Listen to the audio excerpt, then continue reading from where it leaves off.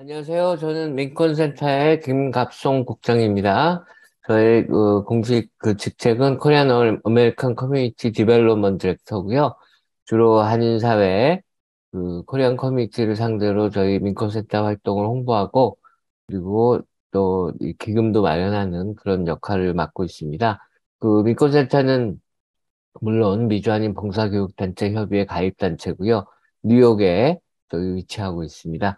오늘 이 교육 정책과 관련해서 미국의 교육 이슈와 관련해서 저희들이 Why 아시안 have to care, 왜 아시안들이 관심을 가져야 하는지 그 프로그램을 오늘 진행하게 됐습니다.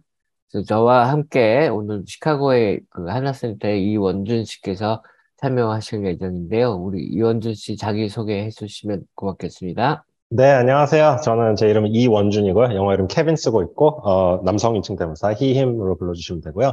저희 하나센터는 갑성선생님 말씀해주신 대로 나카세 가입단체인데 시카고에 위치하고 있어요. 시카고 일리노이주에서 시카고시 오피스랑 서버브 오피스랑 동시에 같이 있는 단체고, 저는 하나센터에서 커뮤니티 인게이지먼트 코디네이터를 맡고 있습니다. 그래서 한인 1세분들이랑 가교가 되어서 많이 연락을 하게 되고, 그리고 하나센터에서 진행하는 다양한 프로그램도 제가 맡게 되어 있습니다. 오늘 이 자리에 불러주셔서 너무 감사하고, 감독선생님이랑 재밌게 이야기 나눠보도록 하겠습니다. 네. 저도 프로나운 he, him, his로 쓰고 있고요. 그리고 우선 제가 이원준 씨한테 먼저 질문을 하나 드릴게요. 네네네.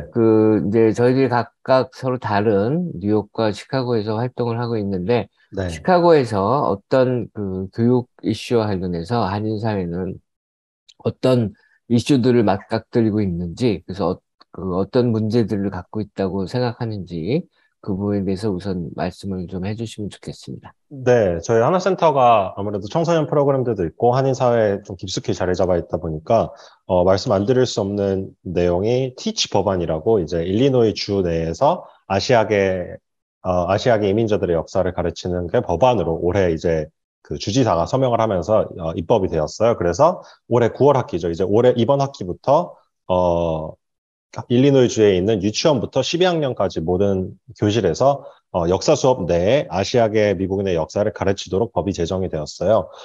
근데 사실 법이 제정이 된다고 해서 모든 문제가 해결되는 건 아니죠. 그래서 임플리멘테이션 단계에서는 각 학교에서 이런 수업 내용들을 정직하게 잘 가르치고 있는지, 어떤 시스템들의 리소스나 교육 과정의 서포트를 받아서 교육 과정이 구성되는지 앞으로도 계속 주시해 볼 예정이고, 학교 측에서나 저희가 하나센터 비영리 단체로서 도움을 드릴 수 있는 일이 있다면 적극적으로 나설 계획입니다. 예, 반갑게도 일리노이주에서 거의 뭐 첫 번째 주인 것 그런 것 같아요. 같았어요. 자부심을 좀 예, 가지고 있습니다. 예. 아시안 아메리칸 스타디스를 이제 공립교들에서 가르치기로 돼 있는데, 미 동부 지역에서도 지금 움직임이 계속 일어서 이미 맞아요, 뉴저지주에서, 유저지. 예, 네. 지난해 이제 그거를 시행하기로 결정을 했고, 그 다음에 뉴욕시도 이 뉴욕시장의 명령으로 또 시행을 하기로 했고, 그 네. 다음에 인근의 커네티컷주, 그리고 바로 최근 뉴스입니다. 어제 오늘 네. 뉴스인데, 네. 로드아일랜드주도 아시안 오, 아메리칸 교육을 하기로 그렇게 결정을 했어요.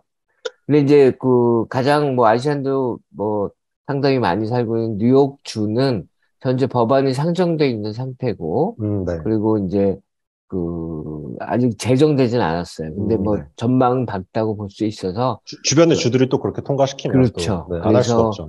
네. 그래서 저희 민권센터도 다른 여기 한인 시민단체들과 함께, 아시안 단체들과 함께 그게 통과되도록 노력을 기울이고 있는데요. 좋은 소식 기다리겠습니다. 이게 꼭 법이 제정되는 것만으로 저희들이 할 일이 끝나는 것 같지는 않아요. 아까 그쵸, 그쵸. 말씀해 주셨듯이 네. 지금 뉴저지주만 해도 아직까지 제대로 법은 만들어졌는데 시행이 안 되고 있어요. 시행이, 이제 네. 두 가지 큰 문제가 있는데 하나는 과연 예산을 얼마나 들여줄 음, 것인가 정부들에서 그거 한 가지가 이제 문제가 남아 있고 또 두 번째로는 이 커리큘럼을 어떻게 만들 것인지 음, 그게 이제 또 그래서 이제 뉴저지주 같은 경우 지금 위원회를 만들어서 아, 거기에 이제 한인분들도 들어가서 그 위원회에서 커리큘럼을 만드는 작업을 좀 하고 있는데 네. 그게 이제 굉장히 어려운 작업이라고 그럴 것 그렇게 같아요. 얘기를 듣고 있어요. 네. 왜냐하면 이제 아시안 아메리칸 히스토리를 가르치는데 네. 그런데 이제 과연 뭐 아시안이라고 하면 이 또 굉장히 많은 다른 언어를 사용하는 그렇죠, 그렇죠. 그런 네. 예, 커뮤니티가 관련돼 있는 거기 때문에 뭐 일각 한인 사회에서는 이게 뭐 너무 중국인 그 그러니까 차이니즈 아메리칸 역사만 너무 많이 가르치고 코리아는 빠지는 게 아니냐 그런 이제 그 문제점을 문제점이 생길 수도 있다. 그렇게 지금 생각하고 그 부분에 있어서 이 한인 사회 역사가 꼭 빠지지 않도록 노력해야 된다 이런 지적들도 하고 있어서 앞으로 저희들이 이와 관련해서 할 수 있는 일이 해야 될 일이 상당히 많을 거라고 생각이 됩니다. 맞아요. 네. 그래서 그 아시안 그 아메리칸 히스토리에 대한 부분은 앞으로 미 전역으로 그렇게 더 확산시켜 나가야 될 문제인 것 같고 그다음에 이제 이게 과연 실질적으로 제대로 그 시행이 됐을 때 네. 어떤 효과가 있을지 그리고 음, 그게 우리 2세들에게 어떤 교육적 효과가 또 있을지 그런 부분도 우리들이 좀 생각을 해야 될 것 같은데요. 그런 맞아요. 부분에 대해서 좀 한번 말씀을 나눠보죠. 맞아요. 사실 저희가 이제 코로나 시국이 터지고 나서, 반아시아인 인종차별이라고 하죠. 그래서 아시아인들을 상대로 되게 폭력 행위나 이런 언어적 폭력들이 많이 일어나고 있었잖아요. 그래서 사실 그런 행위들을 타파하기 위한 방법 중에 하나가 교육이라고 생각을 하거든요.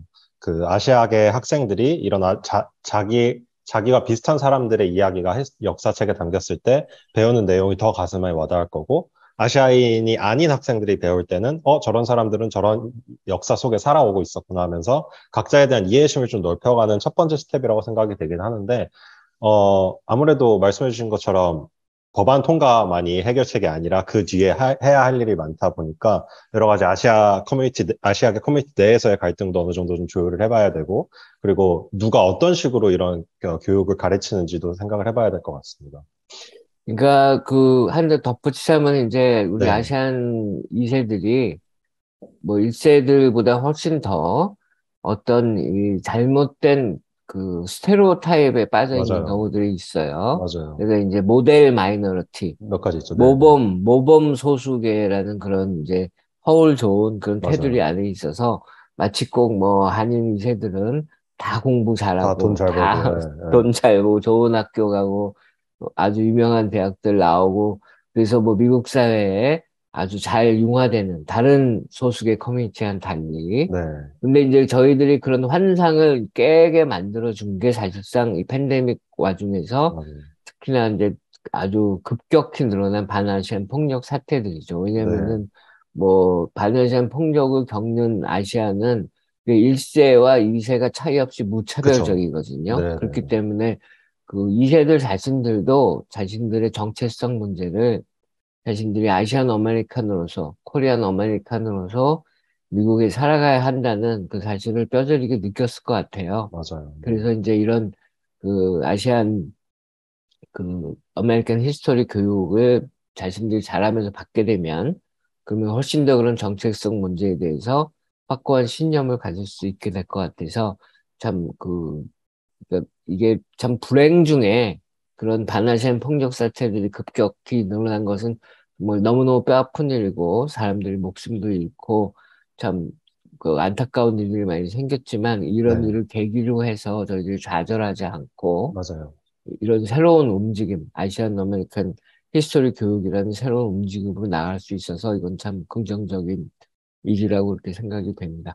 근데 네, 그 여기서 이제 한 가지 더 연결시켜서 저희들이 좀 대화를 나눠보면 좋겠는 게 네네. 이게 어퍼머티브 액션이라는 것이 있잖아요. 그게 이제 그쵸. 뭐냐면은 우리말로는 이제 사실 표현이 정확하지 않은데 네, 저도 잘 모르겠어요. 네. 보통 한국에서는 소수의 우대 정책이라고 표현을 해요. 아, 그렇구나. 예, 근데 이제 그 잘못된 표현이에요. 네, 그렇게 좀, 보통 표현을 하죠. 우대 정책이 아니죠.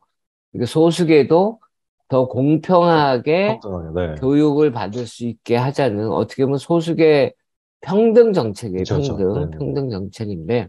근데 이 어퍼워티브 액션과 관련해서 사실 아시안 커뮤니티가 빠져 있는 함정이 있어요. 그게 맞아요. 뭐냐면은 이 아시안 학생들이, 코리안 학생들이 공부를 잘하다 보니까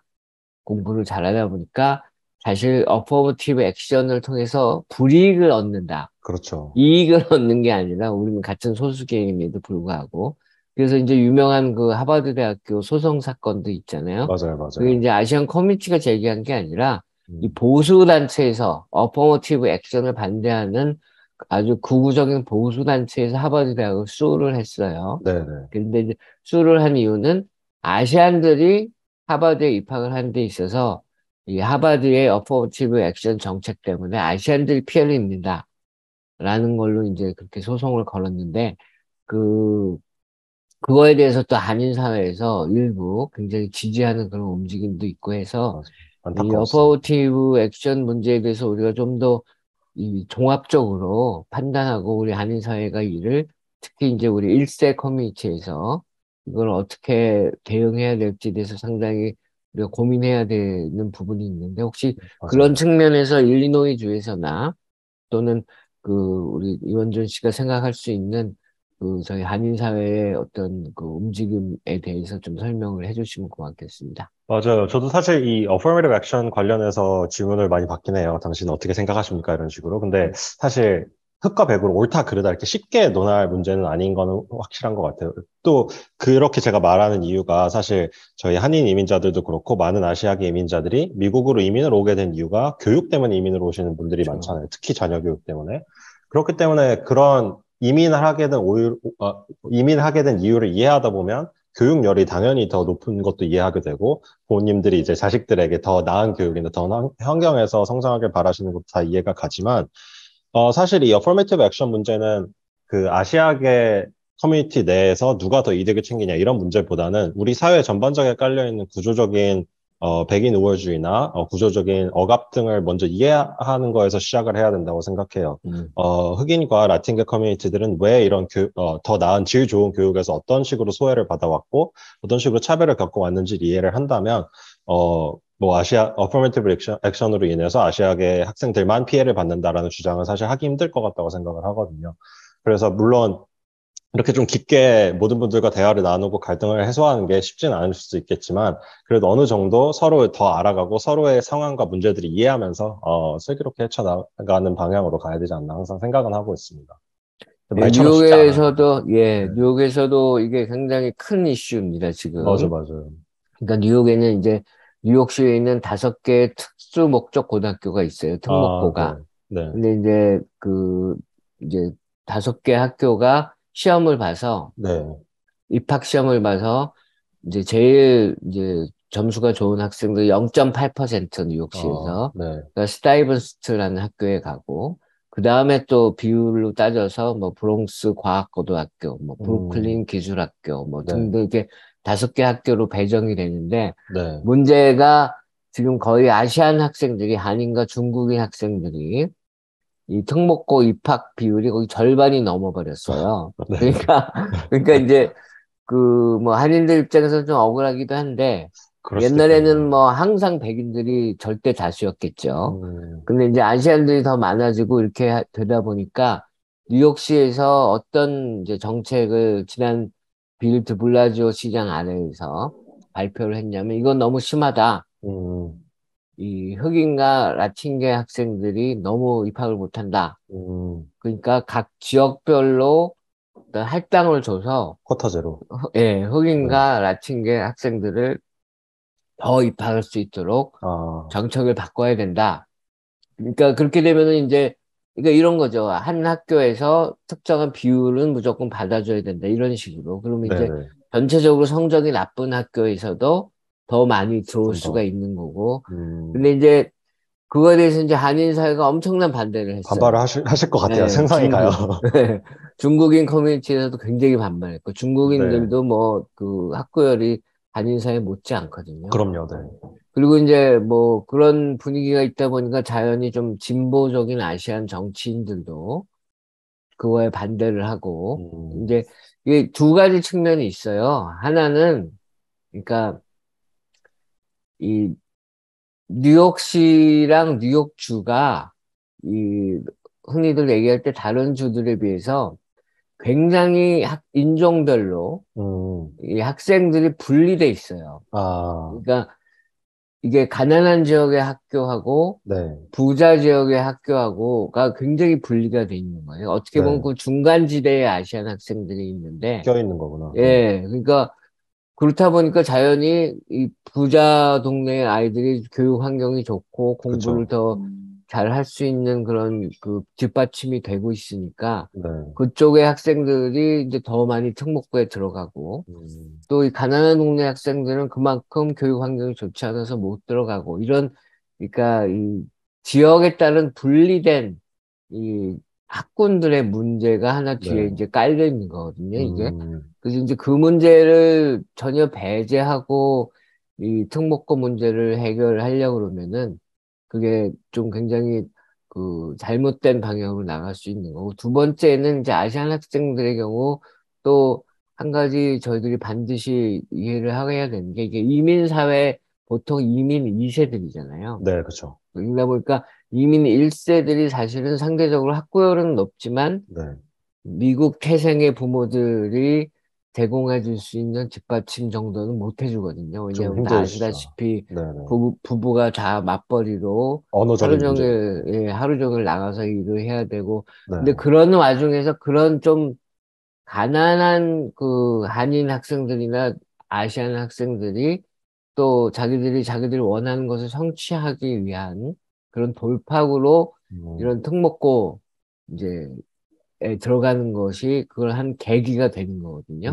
네. 근데 이제 그 부분을 만약에 라티노 학생이나 이 흑인 학생들을 더 들이기 위해서 막는다. 네. 라는 부분에서 사실 아시안 부모들이, 한인 부모들이 이제 음, 분노하는. 그래서 이것도 저희들이 볼 때에도 딱 이렇게 똑 떨어지는 지금 해결책이 없는 상태예요. 그럴 것 그런 같아요. 해결책은 없는 상태인데 일단은 그냥 워낙 반대가 거세다 보니까 무마가 아, 됐어요. 그래서 그래요. 여전히 그리고 이제 또 한 가지 문제는 또 한 번의 시험으로 그렇게 입학을 결정하는 것도 또 아, 그렇게 이 합리적인 방안은 아니죠, 그쵸, 또. 그쵸, 그쵸. 예, 그래서 일단은 무마가 된 상태고 앞으로 계속해서 이 이슈가 이제 제기될 예정인데 음, 하여튼 저희들도 많이 고민을 해야 되고 어떻게 이 문제에 대해서 해결책을 제시해야 될지 좀 많이 그 어려운 그런 상황인데요. 되게, 네. 하여튼 근데 제가 더 중요한 거는 기본적으로 이 어포머티브 액션에 대한 한인사회 이해가 굉장히 부족해요. 네. 그래서 이게 진짜 그야말로 뭐 소수의 우대 정책이라고 표현하듯이 네. 우대가 아닌데 그쵸. 그리고 실질적으로 또 역사적 과정 속에서 아시안들도 이거 혜택을 받았고 그럼요. 네. 사실상 그래서 어퍼머티브 액션이라는 거에 대해서 한인사회에 좀 더 홍보를 하고 어떻게 하면 우리가 슬기롭게 지금 우리가 직면한 상황이랑 이제 비교해서 이 부분을 헤쳐나갈 수 있을까 그런 이제 많은 노력과 음, 고민들이 필요한데요. 그래서 이것과 이제 연결시켜서 이 네. 미국의 좀 전반적인 교육 정책 문제에 대해서도 우리가 좀 논의를 해봐야 될 것 같아요. 좀 전에 이제 음, 자연스럽게 저희들이 말씀드렸듯이 이 살고 있는 학군별에 따라서 네. 인종적으로 분리가 된다든지 네.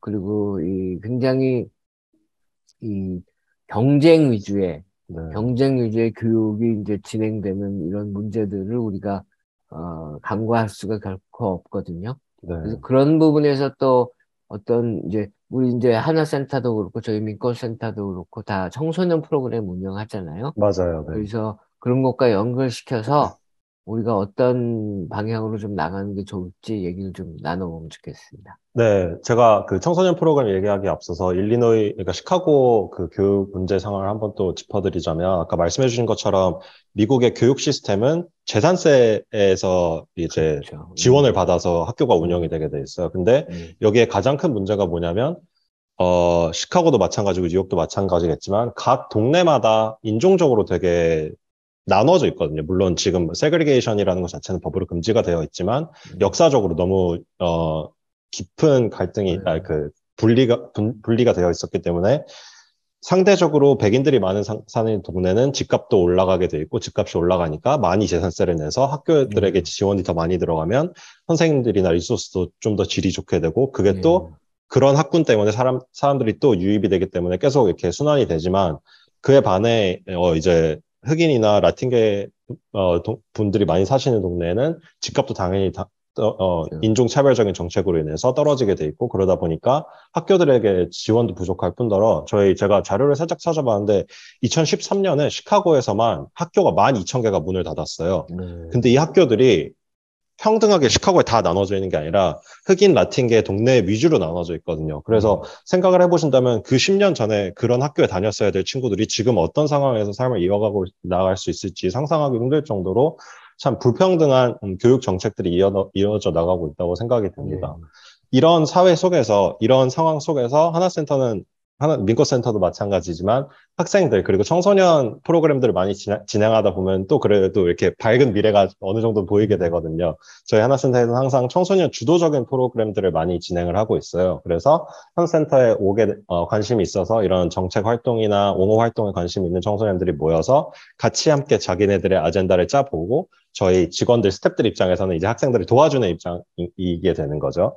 그래서 예를 들면 저희 학생들이 고등학교 학생들이 대부분인데 시카고 학교 내에 SRO라고 School Resource Officer라는 경찰관들이 한 명씩 배치가 돼 있어요. 이제 겉으로는 학생들의 안전을 위한 배치라고 하는데 이 동양 학생들이 아니라 흑인이나 라틴계 학생들과 경찰과의 관계는 저희가 상상하는 것 이상으로 갈등이 많이 있을 수도 있고 역사적으로 쉽지 않은 관계를 가지고 있다고 생각이 되거든요. 그래서 이 친구들이 모여서 자기네들이 공부를 효율적으로 하기 위해서 이런 안전에 대한 두려움이나 경찰과의 갈등을 걱정할 게 아니라 우리 공부에만 집중하게 해달라라고 하는 캠페인을 벌쳐서 Cops Out of CPS라는 캠페인을 몇 년 동안 학생들 주도적으로 진행을 했어요. 그래서 몇몇 학교 교장선생님이나 몇몇 학교들은 이제 그 School Resource Officer를 배제하는 식으로 나아가는 경우도 있었고요. 그래서 하나센터에서 이렇게 학생들에게 직접 자기 주도적으로 자신들의 힘을 기르고 자기 동료들, 친구들과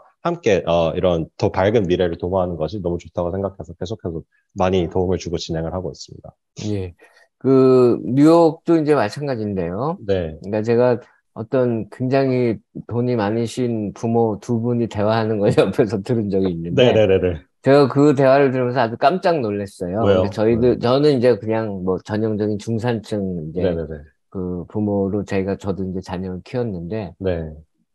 이제 한 분은 이 뉴욕주 업스테이트에 사시는 거예요. 그리고 음, 또 한 분은 뉴욕시 안에 살아요. 네. 근데 그 뉴욕주 업스테이트에 사시는 분이 뉴욕시 안에 사시는 분한테, 아, 네. 왜 뉴욕시에 사냐? 어, 업스테이트로 와라. 어, 그러니까 왜 그렇게 말씀하시죠? 라고 물어보니까, 네. 너 뉴욕시에서 사니까 애들이 특수 목적 고등학교에 못 들어가면 너 사립학교 보낼 거 아니냐. 아, 왜냐면 뉴욕시 공립교는 후지니까, 말하자면. 그러니까 이미 말하자면, 공립학교는 생각도 안 하고 계신 거네요. 아, 그러니까 특목고에 만약에 못 안 들어가면은 되면, 후진 공립교에 가야 되니까 그건 갈 수가 없으니까 네.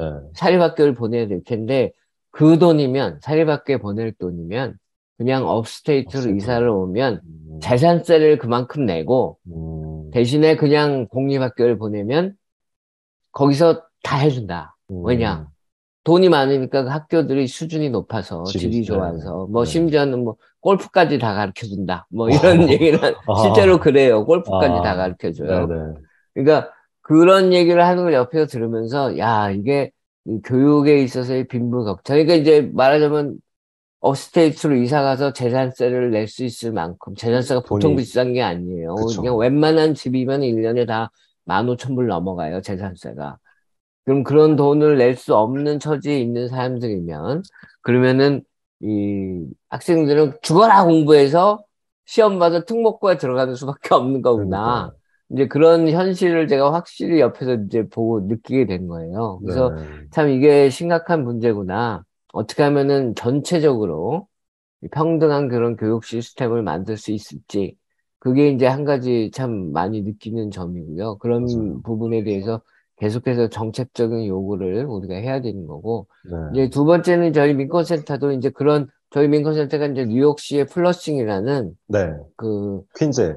예, 퀸즈의 플러싱이라는 지역에 있는데, 예, 네. 과거에는 이제 한인 완전 밀집 지역이었는데, 요즘에는 이제 중국인 커뮤니티가 훨씬 더 커지는 그런 지역인데, 또 한 음, 가지는 이제 라틴계 또 저소득층들이 굉장히 많이 들어와서 살고 있는 지역이에요. 네, 그래서 이제 저희 같은 경우도 이 유스 임파워먼트 프로그램이라고 네, 네, 그 청소년 권익 프로그램이라고 네, 네, 그래서 지난 여름 같은 경우만 해도 한 80여 명이 참여했는데 이제 그런 이 지역별로 굉장히 분리된 교육 환경을 그대로 보여주는 건데 네, 저희 이제 그 지역을 중심으로 해서 이제 그 청소년 프로그램 참가자들을 모집하기 위해서 이제 학생들 모집을 어떻게 하느냐 이 공부를 못하는 순으로 해서 네. 밑에서부터 50개 학교를 찍어서 그 아, 학교들을 쫙 연락을 하면 다 소수계가 사는 지역인 거예요. 전부 다. 와, 네, 네. 그렇게 해서 연락을 해서 거기서 카운셀러들을 통해서 이제 학생들을 모집을 하는데 그렇게 음, 되니까 이제 굉장히 그 다양한 인종과 음, 다양한 민족 출신 배경의 뭐 아시안뿐 아니라 라틴계도 오고 흑인도 오고 그리고 한인 학생들도 오는데 이제 많은 부분 좀 저소득층 한인 학생들이 네, 오고 네, 그렇게 해서 이제 7, 80명이 모여서 이제 프로그램을 진행을 하는데 그래서 저희들도 그 프로그램을 통해서 굉장히 많은 그 보람을 느끼고 있어요. 네, 이제 주로 맞아요. 이, 이런 소수의 역사 같은 걸 우리는 미리 가르치고 있고 학교에서 네, 가르치기 전에 네, 그리고 이제 또 민권센터의 각종 저희들이 이제 크게 그 이민자 권익하고 또 저소득층 권익 활동을 하기 때문에 그런 활동에 이제 청소년들을 참여시키면서 굉장히 살아있는 교육이 되고 그리고 이제 아까 얘기했던 그런 어퍼머티브 액션 이런 부분에 대한 교육도 네, 여러 소수의 학생들이 서로 어울리면서 자연스럽게 교육이 자연스럽게 되는 배우는, 거예요. 그렇죠? 그래서 이제 뭐 대표적으로 저희 청소년들 같은 경우에는 뉴욕이 렌트가 아주 아, 심각해요. 맞아요. 지금 뭐 말도 안 되잖아요. 스튜디오가 1,800불, 어, 2,000불 막 그래요. 내가 그러니까 시카고 사는 이유가 그거야, 선생님. 그러니까 뭐 지금 홈리스가 안 그래도 전 아, 미국에서 가장 홈리스가 많은 도시인데 네, 엄청나게 늘어날 거예요. 이 한인타운 인근 부분에서도. 그래서 그런 세입자 권익을 위한 아, 차원에서 렌트를 지나치게 렌트가 올라가는 걸 막기 위한 활동에도 청소년들이 참여하고 아, 그래서 하여튼 그런 활동들이 진행되는 걸 보면서 저희가 이제 20년 가까이 했는데 이게 이제 단순히 공공교육을 통해서만 네, 우리가 이 교육 문제를 해결해야 될 것이 아니라 이 저희들 같은 이제 이 시민 단체들에서도 교육을 진행을 해서 그것이 공공교육과 같이, 맞닥뜨려져서 예 네. 그렇게 해서 우리 2세들을 좀 더 나은 방향으로 그렇게 그 교육할 수 있는 환경을 만들 수 있다고 생각이 됩니다. 너무, 너무 좋아요. 네. 예. 근데 이제 이런 것 이외에도 그 뭐 정신건강 문제라든지 어떤 뭐 제도적인 장벽이 있다든지 이런 부분들에 대해서도 이제 저희들이 얘기를 나눌 수 있을 텐데요. 그 정신건강 부분에 대해서 또 시카고에서 좀 활동하고 있는 부분이 있다고 들었는데요. 그거는, 어, 예. 네, 저희 뭐 음, 하나센터에 카운슬링 팀이 일단 있어서 혹시 그러니까 네네. 바로 이제 직접적으로 카운슬링을 원하시면 받으실 수 있는데 네. 사실 이 정신건강 문제에 대해서는 저는 사실 그 1세 부모님들하고도 되게 얘기를 많이 하거든요. 아무래도 네. 교육열과 학구열이 워낙 높다 보니까 네. 학생들이 어떻게 하면 더 좋은 성적을 받을 수 있고 더 좋은 대학을 갈 수 있고 어떤 그렇죠. 스템 필드에 전공을 하는 게 좋고 이런 생각을 많이 그렇죠. 하시는데 네. 사실 교육 과정 속에서 한 학생이 성장을 하면서 사회 구성원으로 되는 것까지는 공부와 성적 말고도 네. 정말 너무나도 많은 발달 부분들이 있잖아요. 그중에 진짜 간과할 수 없는 게 이 정신건강 문제라고 생각이 돼요. 지금 말씀해 주셨다시피 코로나 시국을 겪으면서 다들 고립된 상황을 살다 보니까 정신건강에 대한 중요성을 조금씩 더 느끼게 되고 그런 의미에서 이제 부모님들이 자녀 교육을 하실 때, 너무 이렇게 빡세게 공부 쪽으로만 푸시를 하시는 음, 것보다도 좀 뭔가 홀리스틱한 온전한 사회 구성원으로서 살아갈 수 있는, 네. 다른 이게 감수성이라든지 다른 네. 인지 능력이라든지 이런 걸 키워가면 가는 학생이 될 수 있도록 네. 많이 대화를 시도하고, 부모님들과도 이렇게 같이 협업해서, 진행하고 네. 있는 중입니다. 음. 그런 문제 외에도 이제 일세 커뮤니티가 안고 있는 종교하고도 연관이 아, 있는데, 맞아요. 그쵸, 그쵸. 많은 이제 일세 커뮤니티가 대부분 이제 기독교, 네, 그것도 약간 좀 보수적인 기독교, 네, 그쪽에 많이 치우쳐 있기 때문에 이제 우리 학생들에게 그 동성애 이슈라든지, 아, 네, 그쵸. 예, 그런 거에 대해서 제대로 교육을 못하는 경우가 상당히 있잖아요. 저희 이제 네. 민권센터가 최근에는 이제 그런 동성애 권익 문제랑 관련해서도 이제 활동을 좀 하고 있는데, 이게 워낙에 그게 숨 막히는 그 이슈에 쉽지 않아요. 관해서는 맞아요, 맞아요. 쉽게 얘기할 문제가 아니긴 해요. 그 네. 이슈에 대해서 워낙에 숨이 막히는 그런 시스템이기 때문에 네. 저 이제 스태프들 중에서 그런 이제 활동을 하는 친구들이 저한테 거꾸로 물어봐요. 어떡해요? 자기들이 이런 뭐 마취에 참여한다든지 네네네. 자기들이 이런 동성애 권익 이슈 활동을 하는데 이걸 일세 커뮤니티에 알려도 되겠냐? 아, 아, 알려도 되게 오히려 저한테 걱정이 예, 되니까. 걱정이 되니까. 음, 그래서 저희는 괜찮다. 네네. 알리겠다. 민권센터가 뭐 당당하게 이건 해야 된다. 그런데 이제 더 네네네. 재밌는 거는 네. 오케이. 그러면 알려도 되는데 본인의 부모님한테는 안 아, 알려줬으면 좋겠다. 그러니까 그게 일적으로. 본인이 동성애자인데 아, 본인의 진짜. 부모에게는 여전히 이걸 숨길 수밖에 없는 아, 너무 그런 안타까워요. 예, 안타까운 현실들이 있어요. 네. 그래서 그런 부분에 있어서도 우리 한인 사회가 좀 더 이렇게 개방되고, 맞아요. 네. 열린 생각을 가지고 그게 꼭 종교의 부분하고 이렇게 부닥치는 부분이 아닐 수 있거든요. 그쵸. 이미 네. 뭐 미국 장로교단 이런 데들에서는 벌써 그런 걸 다 인정을 하고 우리 네네네. 한인 교회에서 그걸 반발해서 막 탈퇴하고 그런 사태들이 벌어지기도 했지만 네. 그래서 이제 그런 부분까지도 저희들이 공공교육에서도 마찬가지고, 네. 그리고 저희들이 하는 교육에서도 좀 더 폭넓고 열린 생각을 가질 수 있는 그런 교육을 해나가는 것이 앞으로 우리 자라나는 2세대를 위해서, 그리고 전체 우리 아시안 이민자 커뮤니티를 위해서 굉장히 중요하다고 생각합니다. 혹시 네. 뭐 좀, 그런 거, 예, 네. 시민단체가 당연히 해야 될 일이라고 생각을 해요. 종교단체가 할 네, 수 있는 일이 있고 잘하는 일도 네, 있지만, 그런 게 좀 네, 부족하다고 느껴지면 저희가 당연히 나서서, 더 네. 소수 민족들, 그리고 소외된 목소리를 듣는 게 당연히 할 네. 일이라고 생각합니다. 그래서 하여튼 우리 자녀들이 모범 네. 소수계라는 그런 틀에서 벗어나서 네. 단순히 굉장히 경쟁적으로 공부 잘해서 좋은 대학 가서 돈 많이 번다라는 음, 굉장히 좀 천편일률적인 그렇죠. 그런 사고에서 벗어나서 우리 커뮤니티 전체를 위하고 보다 인간다운 삶을 살 수 있는 그런 교육 방향으로 나갔으면 좋겠다는 바람입니다. 네, 저도 예, 아까 초반에 말씀해 주셨던 것처럼 그 모범 시민, 그러니까 모델 마이너리티라는 편견도 있고, 또 아시아계 미국인들한테는 아시아인이면 딱 하나라는, 모놀리틱이라는 또 편견도 있잖아요. 근데 이런 교육 과정이나 저희가, 프로그램으로 제공하는 이런 교육들을 통해서 아시아계 커뮤니티 내에서도 서로에게 있는 갈등이나 편견들을 좀 타파하고, 그리고 아시아 커뮤니티 밖에서도 좀 더, 인식을 낮게 만들 수 있는 그런 정책이나 교육들이 계속해서 지속돼야 된다고 생각을 해요. 그렇기 때문에 저희 오늘 이 프로그램 타이틀처럼 그런 이유로 인해서 아시아인들이 관심을 가져야 하는 이유가 이렇다고 봅니다. 혐오 범죄나 이런 차별에 대해서 얘기하는 건 쉽지만 그거에 대한 해결책을 강구하는 건 참 어려운 일이거든요. 시간도 너무 많이 걸리고. 그렇기 때문에 저희가 다시 한번 교육으로 눈을 돌릴 수밖에 없는 것 같아요. 차근차근히 어떤 교육 방식이 좀 더 온전하고 좀 더 사람들을 포용할 수 있는 방향으로 나아갈 수 있는지 고려를 하는 게 저희 아시아 커뮤니티뿐만 아니라 이 미국 사회를 위해서 좋은 방향이라고 생각이 듭니다. 예, 저희들이 오늘 지금 시간 거의 다 된 것 같습니다. 우리 네네, 뭐, 더 얘기하자면 많지만, 맞아요. 차차 우리 낙하색 비디오 시리즈를 통해서 맞아요. 더 많은 얘기들을 저희 해나가면 한 번 더 나와야 될 좋겠습니다. 수도 있겠는데요. 아, 다른 주제로 예, 혹시 나중에 예, 기회가 되면 또 한 번 예. 찾아뵙도록 하겠습니다. 하여튼 자주 우리 커뮤니티와 비디오를 통해서 그렇게 뵐 수 있으면 좋겠습니다. 네, 예, 감사합니다. 감사합니다. 네. 고맙습니다.